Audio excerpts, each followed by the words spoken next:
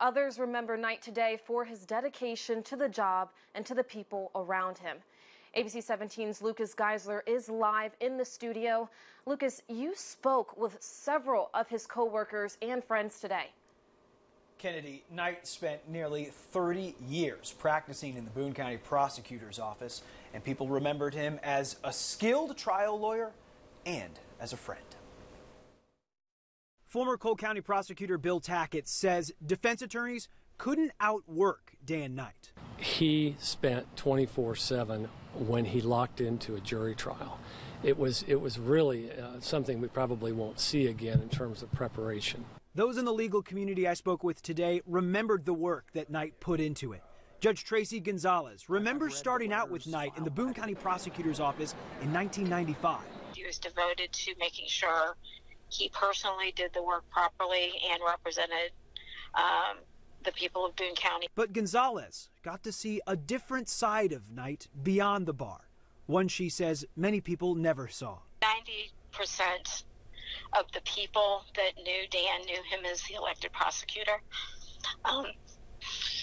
He was a really good friend.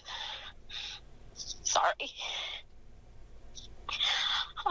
Dan had a huge heart, and if you were in his group, if you were part of his tribe, there's nothing that man would not have done for you.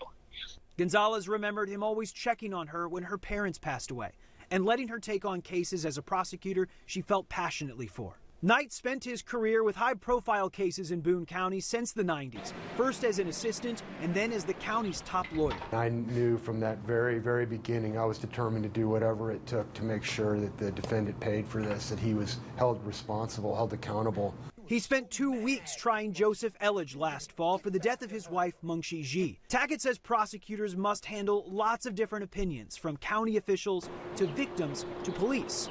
But Knight handled it all, while also excelling in the courtroom. That's a lot of pressure, and any PA would tell you that in the state of Missouri. But he was particularly good at the jury trials, and that's where you have to be good. Now, I've asked the circuit court and the prosecutor's office on who will run the office when court gets started again on Monday. Now, the prosecutor's office does have a first assistant prosecutor. In this case, that's Nick Komorowski. But ultimately, Governor Mike Parson can pick a replacement. Only one person, though, former prosecutor Roger Johnson, is on the ballot this November to take the spot. Knight graduated from Hickman High School in Columbia and the University of Missouri.